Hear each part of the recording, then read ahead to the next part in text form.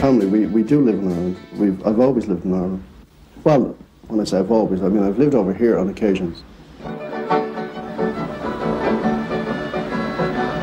I've never consciously left Ireland and said, that's it.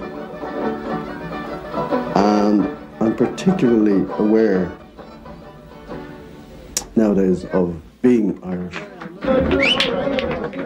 And it's something I actually like. I'm also particularly aware of the country.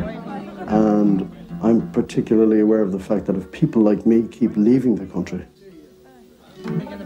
country will be bereft. So I've made a conscious decision. I am not leaving Ireland.